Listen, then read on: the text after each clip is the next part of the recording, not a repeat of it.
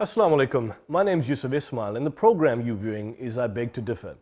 This is a program which focuses on socio-economic, political, cultural and religious issues affecting both South Africans locally and certainly looking at aspects of these issues in the international global climate that we live in. A few weeks ago, we looked at the pernicious scourge of human trafficking in South Africa, affecting us both as South Africans and certainly foreign nationals that may be residing in this particular country. Today we relook at that issue, look at this modern day form of slavery, and with us in the studio to discuss this issue and navigate the way forward is Dr. Monique Emzer, who is an academic at the University of KwaZulu-Natal. Welcome. And joining us again is Superintendent MS Ali from the Ep08 Metro Police. Welcome to you as well. It's good to have both of you again. I just want to take you up on this particular issue. When we discussed this aspect a few weeks ago, we did make a distinction between the slight distinction between human trafficking and, of course, human smuggling. And I just want to clarify on that particular issue because I don't think it was amplified too much on the last occasion. There's a subtle difference between trafficking, as we see conventionally, and smuggling as occurs across borders. Okay, so when we're talking about human trafficking, it's actually a process that we're looking at that involves three elements, which is the act, the means, and the purpose.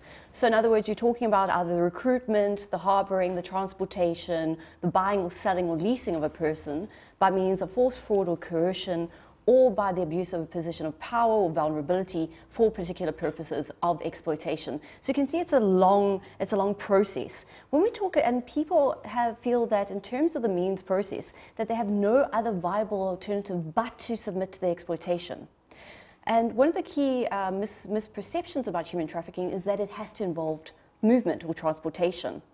And it can happen in one location and fix in a particular place. So for example, a grandmother might traffic her granddaughter for forced prostitution, and the child's within the same home.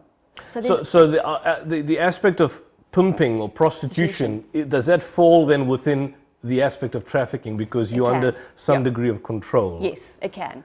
And when you're talking about human smuggling, that's across borders, and where people have actually found smugglers and have actually said, I'll pay you a certain amount of money that's agreed upon that you'll smuggle me illegally over borders. And once that transaction's completed, that they've crossed the borders, it comes to an end. So there's a clear beginning and there's a clear ending. And that's the key distinction that we see here between human smuggling and trafficking. So can smuggling then, human smuggling, where people cross borders, can that be done by consent? I mean, you get it with illegal immigrants entering the country, the scourge that's happening in Europe, the Zimbabwean nationals coming into this country, that can be done by consent, but trafficking is obviously never by consent.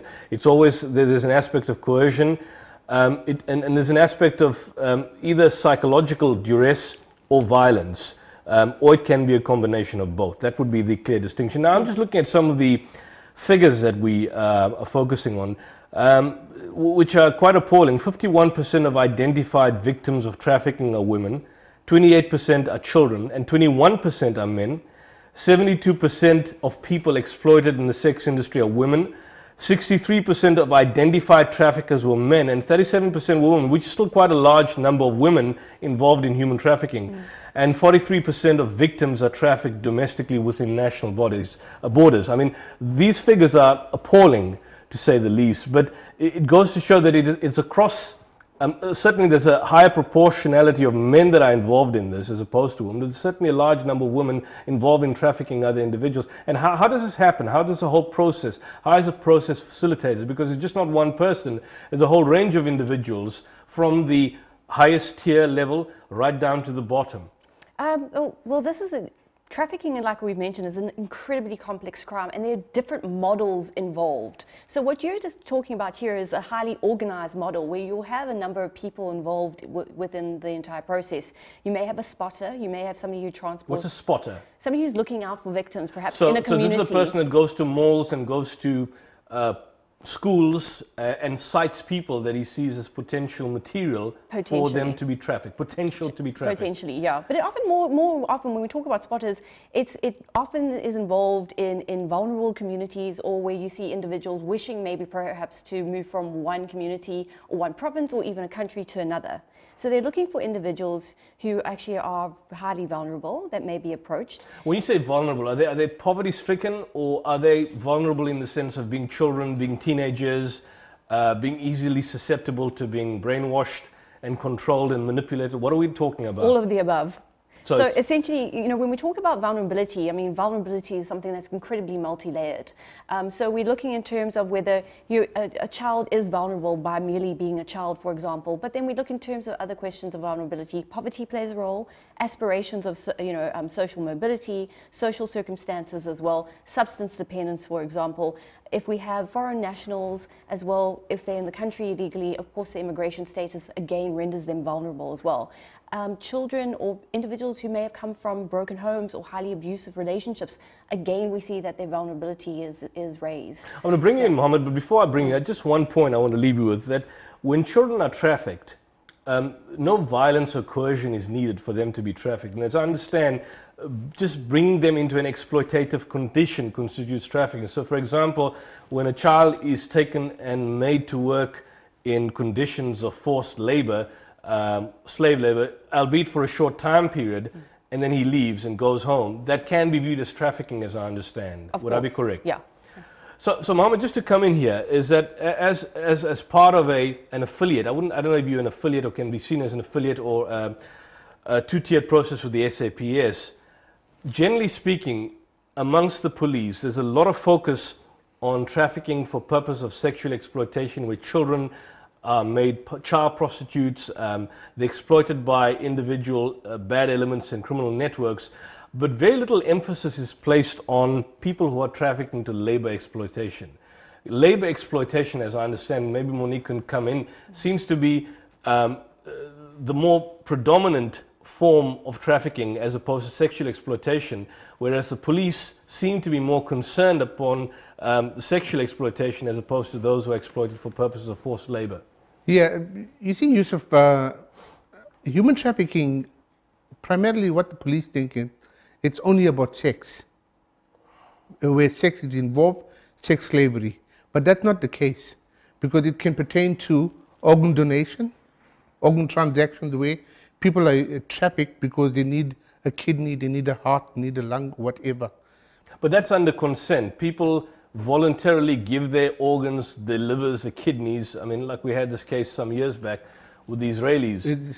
I can't recall the details of that. That can be done by consent as well. It can be done by consent, but there's also a case of where people are not aware of, as Monique mentioned earlier on, people have aspirations. They want to move to a better country, a better location.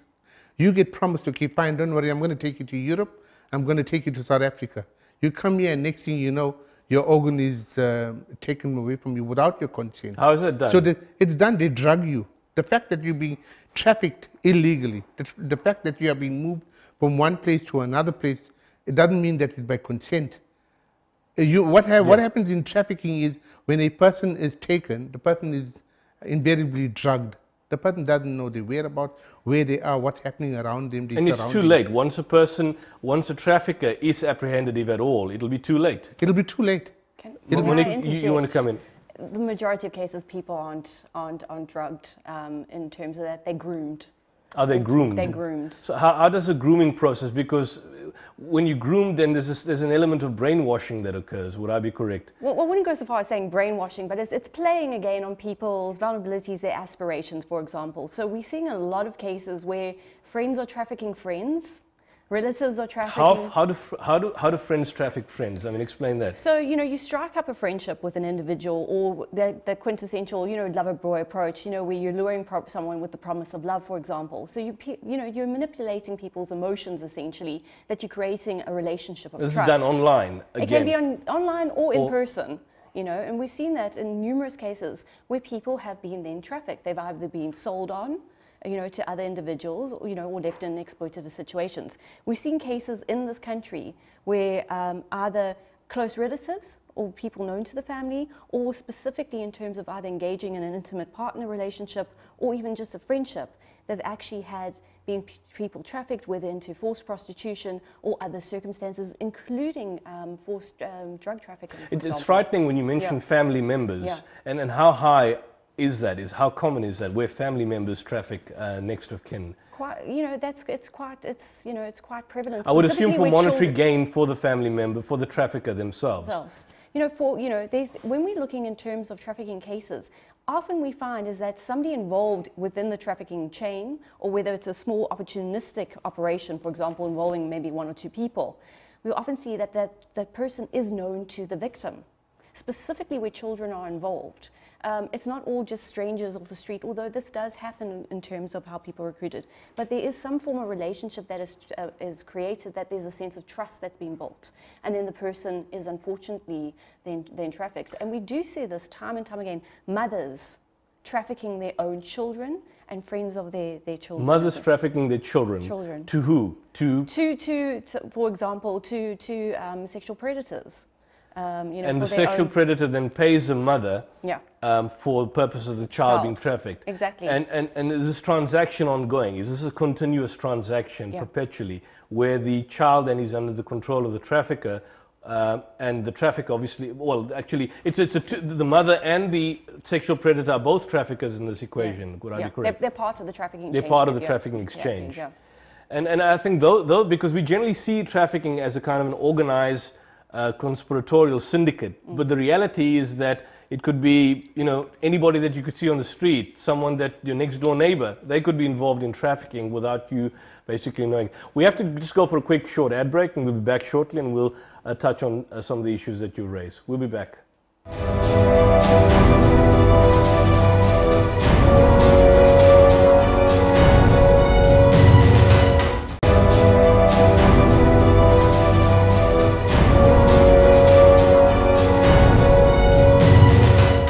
Welcome back to I Beg to Differ, and with me in the studios are Dr. Monique Emza from the University of KwaZulu-Natal and Superintendent Mohammed from Metro Police, once again back with us. You mentioned some frightening points before we went for the break, and particularly in cases whereby you've identified the sexual predator and the mother as a traffickers, and they are not necessarily affiliated with an international syndicate. But in that particular instance, then the transaction would be very much of a private nature. There's no external funding coming from the predator. He probably pays his own money to the mother, and she's part of this evil transaction where the child is basically comes. How do you identify these particular aspects? Because it's much more easier than going after syndicates, which can be seen and observed over a period of time. But at a very minute, minuscule level, it's difficult to obviously identify. Well, yeah, that's what makes you know, trying to detect these cases so challenging for us, because often it is, you know, if a child has escaped that situation and reported it maybe to a neighbor, or, you know, in terms of a healthcare professional, that we come, we become aware of it. So one of the biggest problems that we have in terms of understanding human trafficking is that it's not necessarily always just organized crime syndicates. There's a whole spectrum here of individuals who may be involved. They may be involved for a short time, or they might be individual small operations that have nothing really to do with this notion of gangs, you know, organized gangs being involved, or even transnational trafficking. Because in South Africa, the majority of our trafficking is domestic. And we see in terms of this is that... You mean when you say domestic, South Africans involved in trafficking? Involved in trafficking. Not necessarily the evil Nigerians, as people claim, or Zimbabweans, or Congolese, or anything. It's South Africans that are involved in this. The majority in terms of, you know, in terms of detective victims, the majority of our victims are being trafficked are South Africans, and they are South Africans who are also trafficking victims. However, to mention that point that you brought in terms of more organized syndicates, yes, we have transnational syndicates like Nigerians, like the Chinese triads and so forth, and we often will see that South African traffickers will interact and form alliances, one could almost say, with these individuals. But on a minute scale, where lots of exploitation is taking place, it may be in terms of domestic servitude, for example, trafficking for forced marriage, illegal adoptions, and again, various forms of labor exploitation, can be forced criminality, can be forced begging. You'll have more organized forms there, specifically when we look in terms of forced labor, whether it's in agriculture, mining, textile. I'm going to bring in on forced begging, because I saw an article where apparently forced begging and these children that you see on the streets, sometimes they are part and parcel of a syndicate or a group of individuals whom they are collecting money for and are placed in that capacity. And we, out of sympathy or empathy, give these children food, give them sometimes money, but in fact the money doesn't end up with them. They are accountable to those who are controlling them. Mohammed, I mean, we discussed the issue, and I don't want to belabor this whole point. We had Brigadier Naika the last time, who certainly expressed limitations in the SAPS, and certainly you obviously articulated what your position and what Metro Police's involvement is. But when we look at trafficking on the level or the scale that we see, that it's not necessarily these organized syndicates, but at a very small level, that it could be your next door friend, your next door neighbor, within families itself. In those situations, it becomes a well-nigh impossibility to even detect the crime that is at place. Yeah, it makes it very difficult. And then the police can't do anything. Yeah, it makes it very difficult for us as Metro Police per se.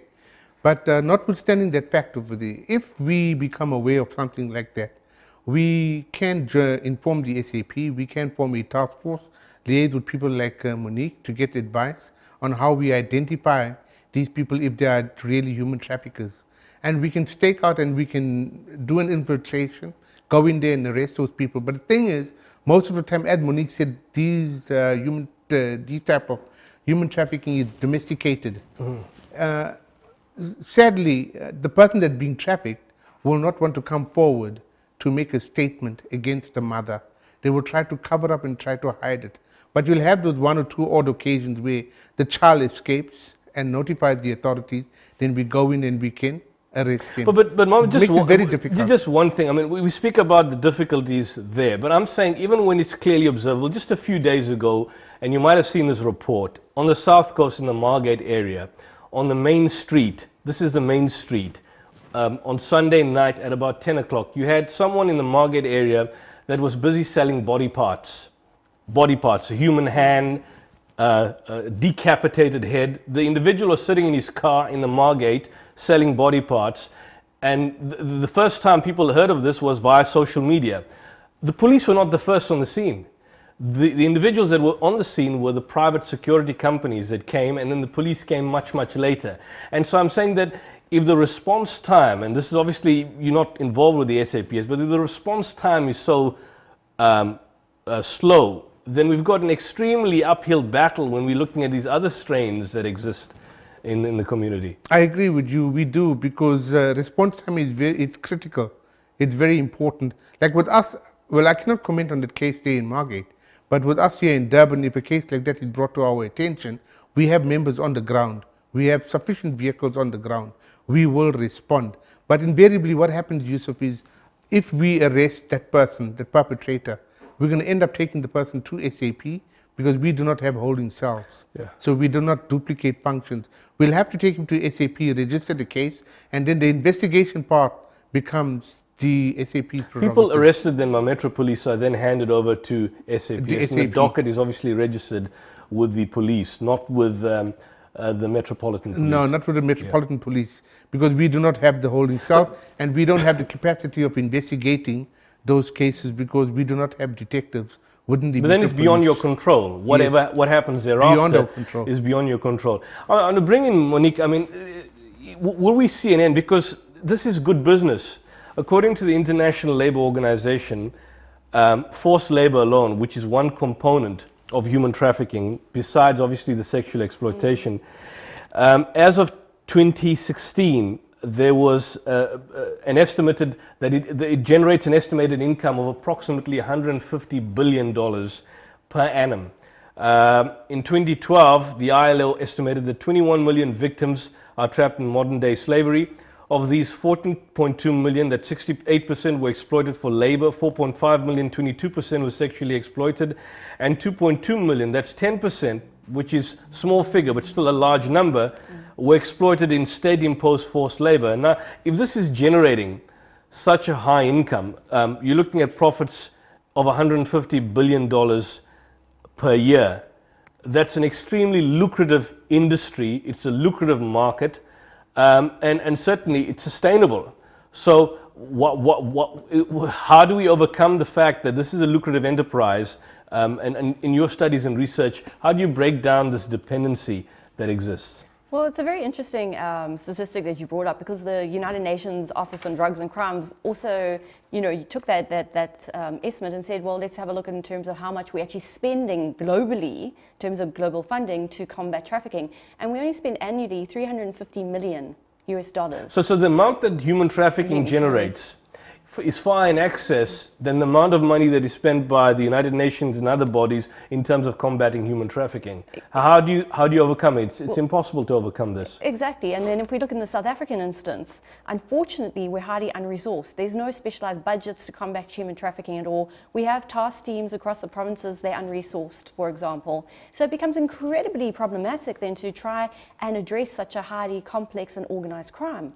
And this is one of the reasons why we need highly agile, specialized task teams and so forth that can actually combat it. We need the resources, we need the capacity. We also need to train frontline responders as well to engage with these particular crimes. We need the support there, as well as all the other government departments.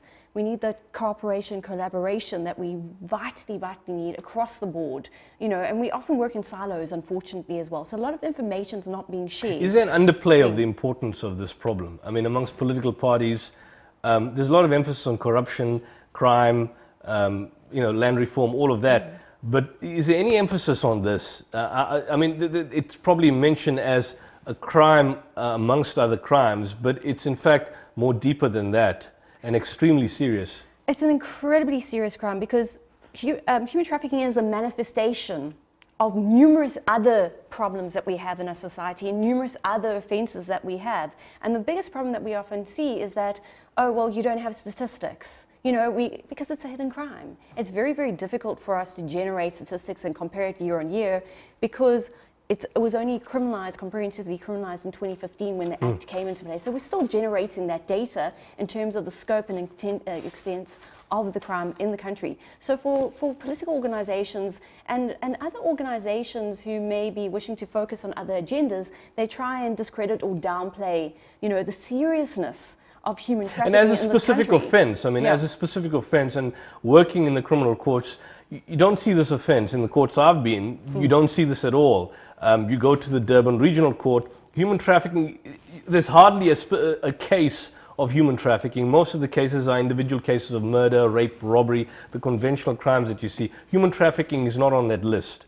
So it's either one, investigation is not being done, or two, the Department of Justice is not obviously putting out resources in terms of where these crimes can in fact be prosecuted. Because I believe there have been a few cases here and there in Cape Town where the individuals have been acquitted because it's so difficult to in fact get prove that burden of beyond reasonable doubt that such an offense took place, because it's so clandestine, and that's the difficulty and challenge we face. There's a number of reasons why in terms of the numbers.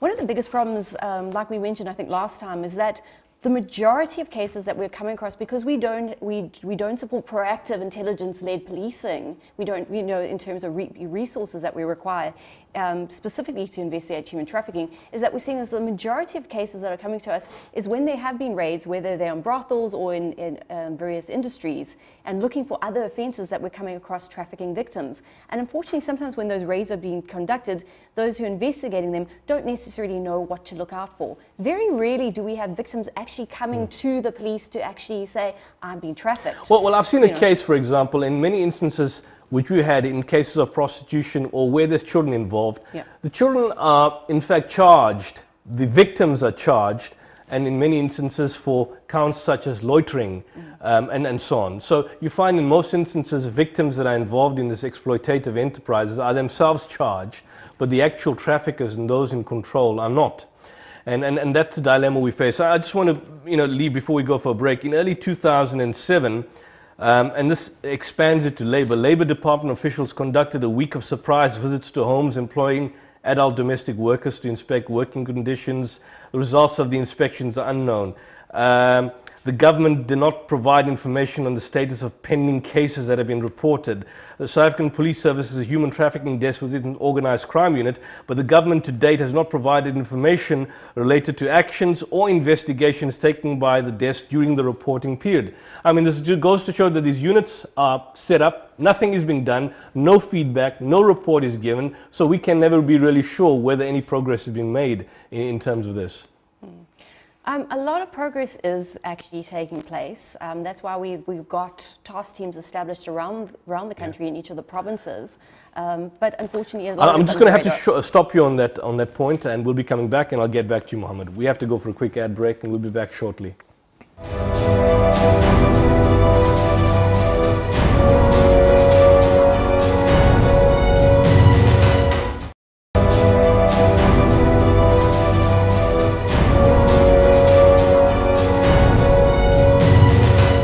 Welcome back to our Beg to Differ, and we're discussing today the evil scourge of human trafficking. With me in the studios are Dr. Monique Emser and Superintendent Mohammed.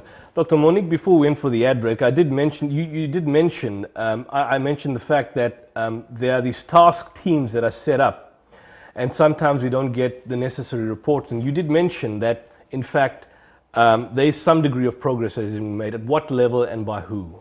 Okay, so we have provincial task teams around the country, and they're intersectoral task teams. So in other words, they include members of SAPS, DOJ, the NPA, for example, Department of Social Development, Department of Health, and as well as civil society organizations who are involved in anti-trafficking initiatives. And they all work together very, very well in terms of this, not only in terms of raising awareness, in terms of prevention activities, for example, educating the public, but actually addressing and investigating these cases. So there's a lot of work going on, and under the radar that's not necessarily being reported to the public. Media. But there's a lot being done, but also at a national level, the national policy framework is also being finalized, and I think that will also give a lot more direction in terms of how the act will It's all well and good, and maybe I'm going to bring you in, Mohammed, but and on that point that you raised, but still, and maybe perhaps these are older reports, but I'm told that the government of South Africa does not comply with minimum standards. I'm going to get back to you on what the minimum standards for the elimination of trafficking, and made in fact no significance, despite the efforts that you suggest have been made. A few years back, South Africa was placed, and I think I had raised this with Brigadier Naiko on the last occasion, and obviously I wasn't expecting him to respond, but South Africa was placed on the US Department of State's Tier 2 list for a fourth consecutive year for its failure to show increasing efforts to address trafficking. There was no actual information provided on anti-trafficking investigations that resulted in any form of punishments. And for the majority of the reporting period, South Africa did not have laws that specifically prohibited trafficking persons until obviously recently. Government has a role to play in this. Government has a responsibility to play. They've abdicated their responsibility in many respects, certainly with the, perhaps they're overwhelmed. They're overwhelmed with the state failing at so many levels and within so many departments at a dismal level. Yeah, Yusuf, we see the government as a whole, they do have a responsibility towards citizens. So they definitely have a major role to play in this. Funding, resourcing the police stations, all that needs to come from national government. The funding is there if it's being but is it coming? That's the point. Is it coming? That's the question I'd like to ask. And how do we determine? Also. I mean, certainly via the PIA Act to access the information as to where those monies are going to. You can, but as you mentioned, not a lot of emphasis is being placed on this type of crime. And it is just like NGOs and people like Monique that focus on this, and they have their own individual task team. And Metro Police, isn't there a void within Metro Police? I mean, besides obviously dealing with traffic offences and other aspects, but I mean, if this void is not being filled with the SAPS, surely there maybe could be an amalgamation between both Metro and SAPS in confronting the scourge, or perhaps it's maybe a shallow, superficial assessment from myself. No, there is a huge void. The fact that we do not do the investigation of crimes and we do not get involved in the end results of the crime, our hands are tied. And our functions are limited. But very soon there are talks that Metro Police and SAP is going to amalgamate, and we're going to have one national police force. So maybe at that time the status quo will change, and then we will be trained in order to investigate these kind of crimes, and we'll be involved in the front line of these crimes. But right now we are limited. So there's absolutely nothing you can do. Your hands are completely tied. There's nothing you can do at this time besides arresting possible suspects. Exactly. And it ends there. Exactly. So essentially transporting them to SAPS, and then the rest is left to them for investigation, and that's it. And that's it. Monique, just the issue of trafficking, and maybe zero in on some of the issues. Girls in South Africa, apparently, besides being trafficked for purpose of commercial sexual exploitation, which is what the media in fact makes mention of, certain reports stated there's anecdotal evidence suggesting that South African children are in fact even forced to provide unpaid labor for landowners in return for their family occupying land or accommodation or maintaining labor tenancy rights. I mean, that's something new. In fact, there are situations where you had boys from Mozambique, Zimbabwe, Malawi. They trafficked to South Africa for farm work, often working for months in South Africa without pay before the employers have them arrested and deported as illegal immigrants. Now, how does, because that's not heard of. I mean, that I never knew until recently, that they're being exploited on farms. So how does that happen? And surely farmers then can obviously identify these trends that are in place, or probably they're not aware of this. This has been happening for many years. It just hasn't reached public attention because, as you correctly stated, media attention has been solely, almost exclusively focused on sexual exploitation. In South Africa, as in internationally, we suspect that labor trafficking actually accounts for about 75% of cases. It's a majority. A majority. And the focus is on the actual lesser percentage of sexual exploitation as opposed to this. This was traditionally, but that has a lot to do with the way prior to the Prevention and Combating of Trafficking in Persons Act coming into effect, because prior to 2015, we didn't have comprehensive legislation dealing with trafficking. It only dealt with sexual exploitation and child trafficking. But to come back to your particular point, we failed, unfortunately, for many years, and I think it is a lot to do with a lack of awareness by responders about the significance of labor trafficking in our country, specifically child labor and various other forms of forced labor. How does it happen? How does it happen? I mean, because you've got a farmer in charge and he's got his laborers. So is there no connection? Is it dysfunctional communication that he's unable to identify this, or is he fully aware and just simply turns a blind eye to it? Well, I don't want to paint with broad brush strokes because you have to look at it on a case-by-case basis, but we have seen in some cases the farmer is actually complicit. He is aware. He actually targets migrant workers, has them work for a season, doesn't pay them anything, and at the end of the season contacts the Department of Home Affairs and has them illegally deported. For being illegally in the country. That has happened, unfortunately. We also see in terms of this that in terms of how large in terms of this operation might be, you might have other people involved in it, and there might be a lack of communication. But where children are involved, child labor, this may be taking place in very rural areas. It might not be commercial farms, for example. It might be in terms of people sending their children to relatives for better opportunities, and then to work. In terms of the sad reality of poverty that we do have in our country, it may be to work to earn money for the family. Then children are often sent, or otherwise they think they're sending their child for better opportunities somewhere, and the child is put to work and not given educational opportunities, for example. It's also, we see that debt bondage plays a significant role in terms of this, specifically if you're talking about migrant workers. They're coming over to the country, they're working between provinces, and in terms of transportation costs, accommodation costs, they're accruing debts all the time. And this is keeping them in incredibly exploitative conditions where they're basically working for nothing to pay off these particular debts, and they can't leave that situation. And then sometimes we do see that if it's farm or other industries that are being raided, then they're summarily being deported, unfortunately. Are there any warning signs that we can see to identify this happening? Well, it's again, we have to look at what type of exploitation is taking place specifically. But is there free movement, in terms of the person themselves?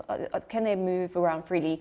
Are they able to speak for themselves? Because there's often a sense of control that we do see here, whether it's financial control, psychological control, for example, and to a lesser extent, we also see in terms of physical if someone violence. wants to basically combat this, or part of an NGO, if you want to combat trafficking, how would I know that that individual is being trafficked? I mean, are there signs, for example, obviously physical abuse, but sometimes there's no physical abuse as such. So if someone's going to school and he's being trafficked, how does a teacher in the classroom know that this child has been trafficked? What are the signs that he or she has to look at?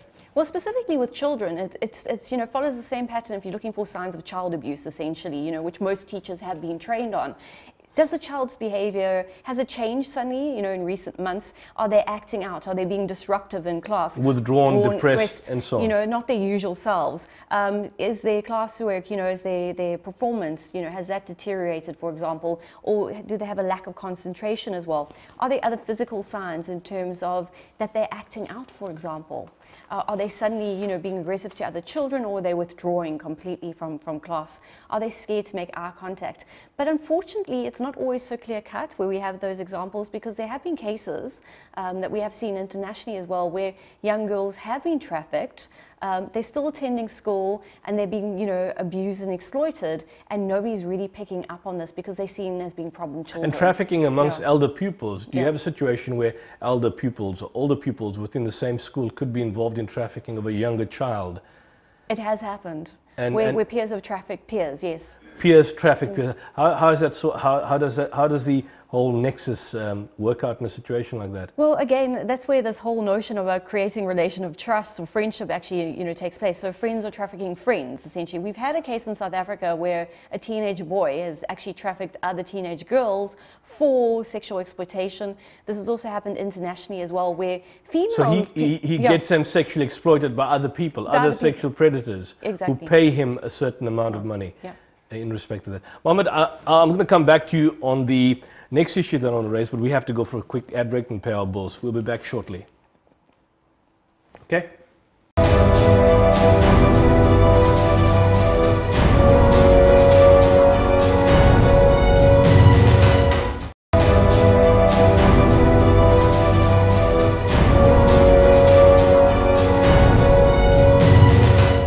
Welcome back, and we're discussing the tragic scourge of human trafficking impacting on South Africans.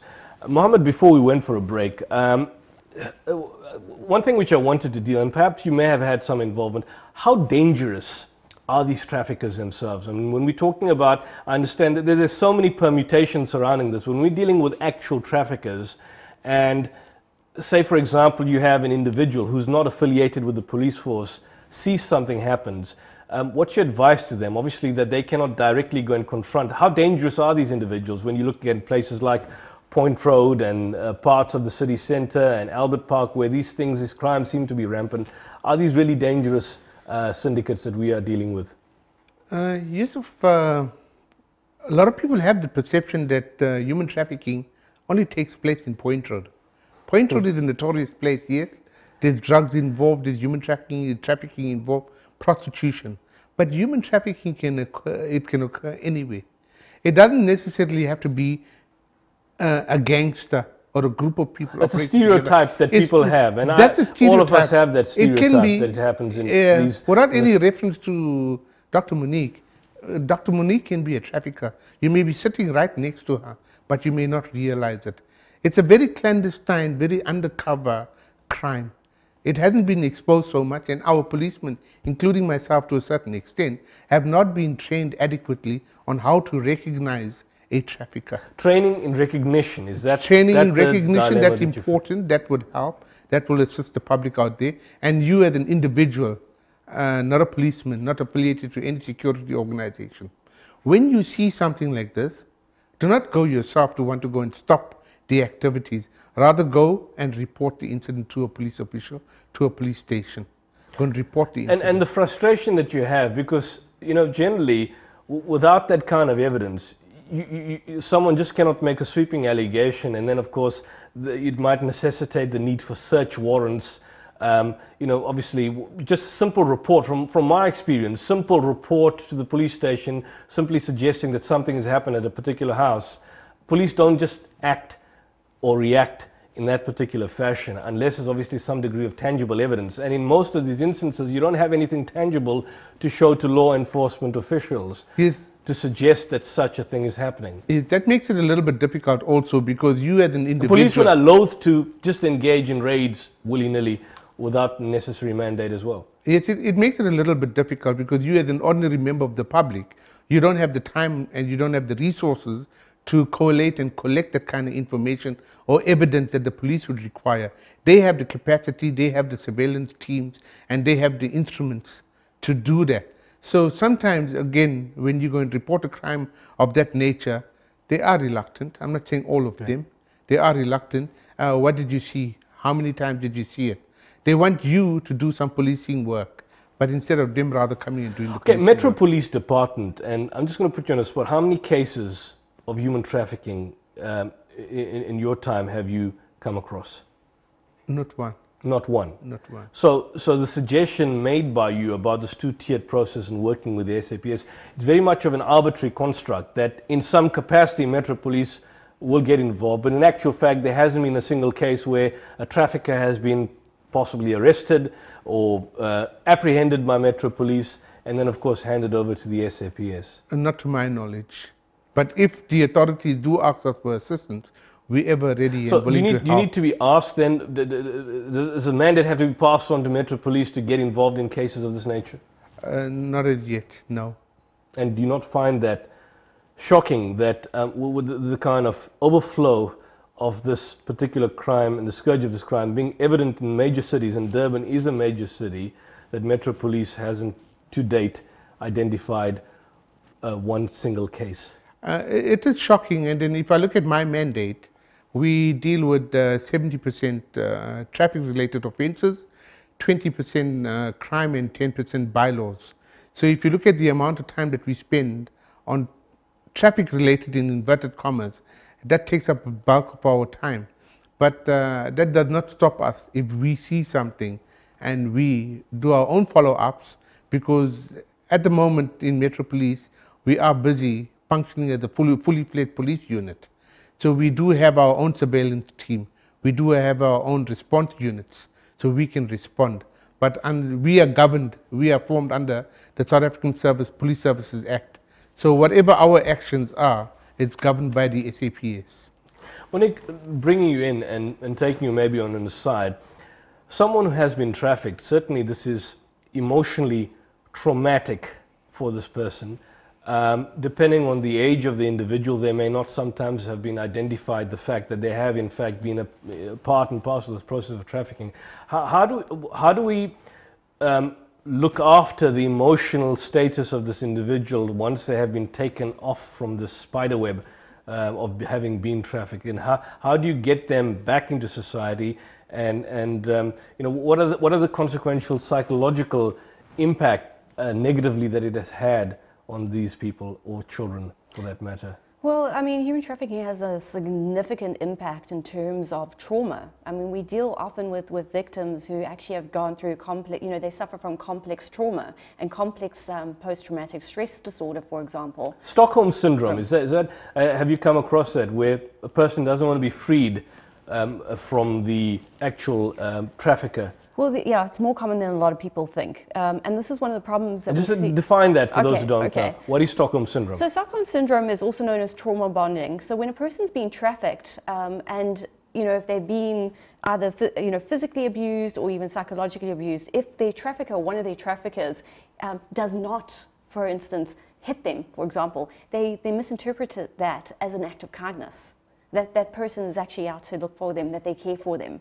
And they generate this rather strange bond with the individual, that they believe that this person is actually good.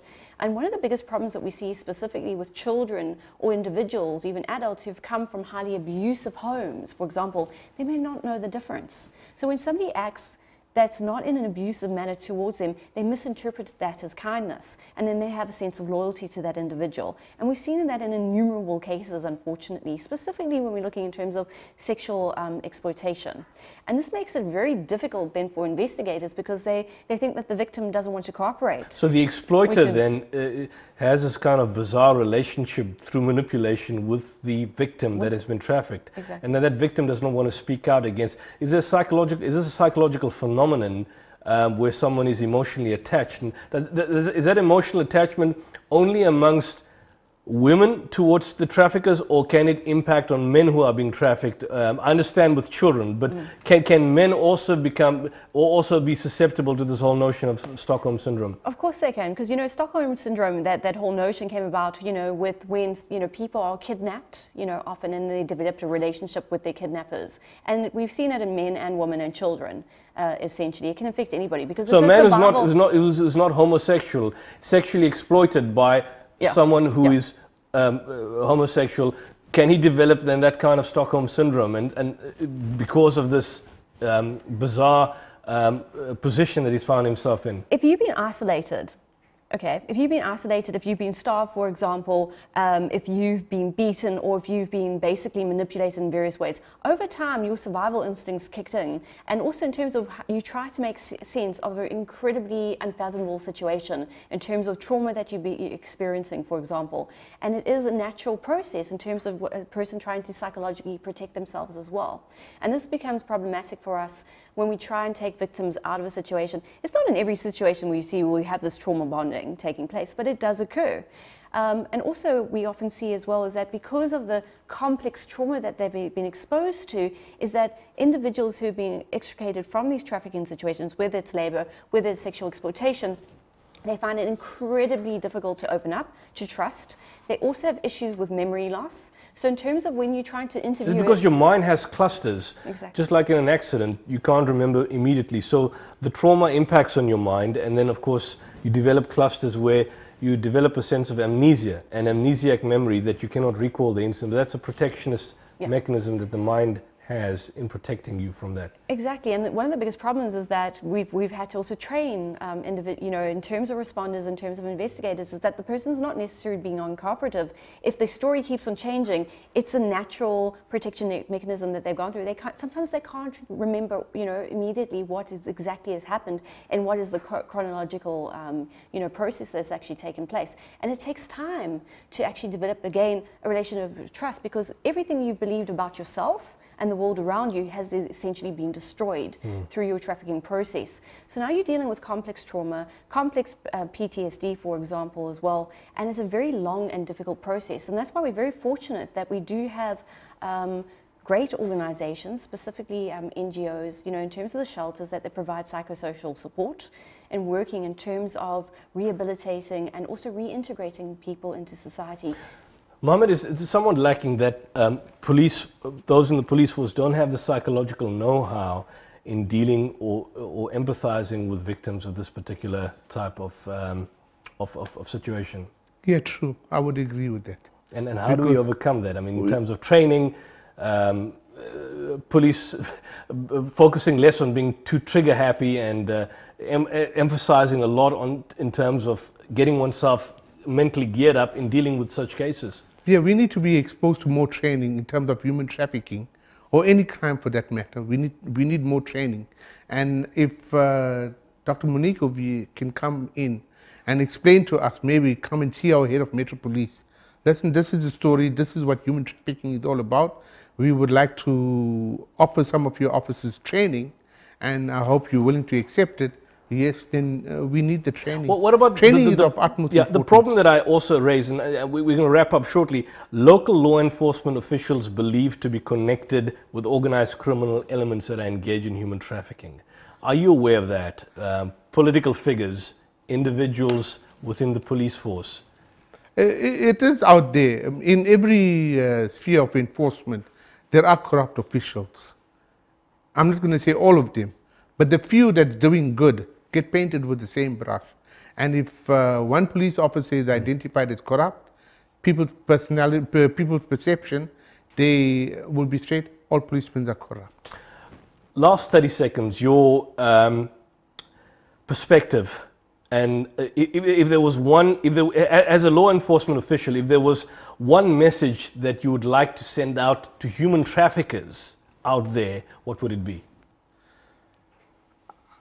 I would say your time is limited, because with all the ongoing training and with the resources that's going to be pumped into the SAP and Metro Police, your time is limited.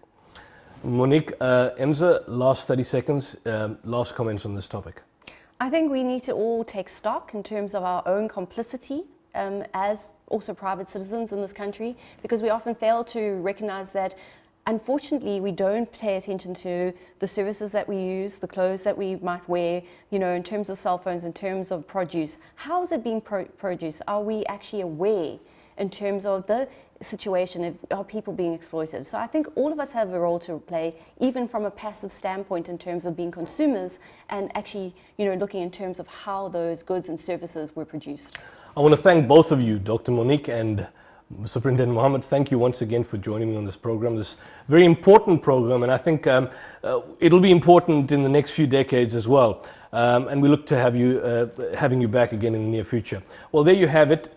You've been watching I Beg to Differ. The program was on human trafficking, the follow-up to the initial program we had a few weeks back. And join us next week for more interactive debate on I Beg to Differ. This is Yusuf Ismail signing out on behalf of ITV. Till next time, Assalamu alaikum and good night.